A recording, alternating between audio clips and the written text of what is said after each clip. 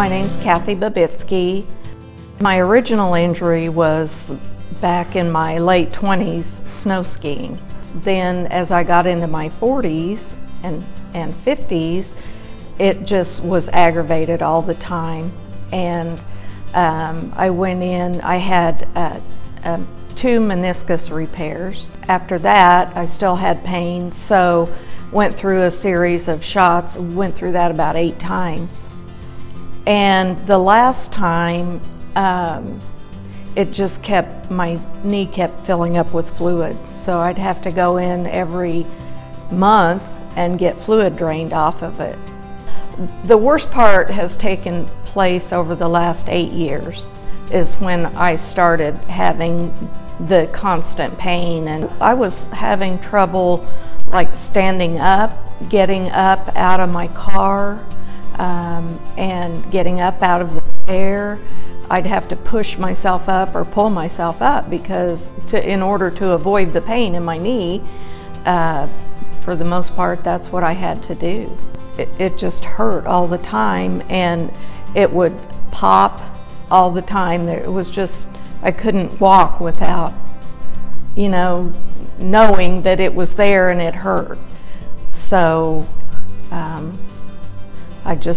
I needed to get something done to fix it because I didn't want to live with it like that forever. My biggest worry was that I had to live with it for the next 20 years, and I didn't want to do that.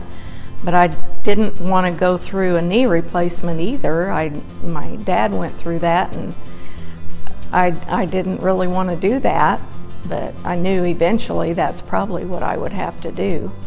My husband came home. He had talked to Dr. Pettke about stem cell therapy, and I'm like, what have I got to lose?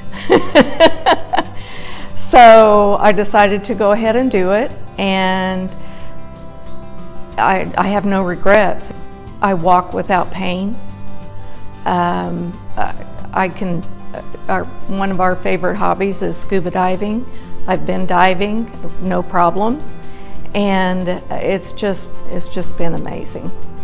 I have no pain in my knee at all. I mean, it's like, and I still go, I can't believe it doesn't hurt, you know, because it hurts for so many years, so bad, and now it's like I can just walk and not have to think about it hurting.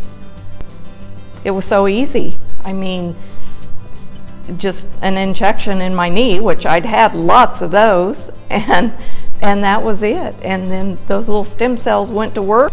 Knowing what I know now, I would not have waited so long to get the stem cell injection, because it could have been so much better, so much quicker. Wish I had known about it years sooner.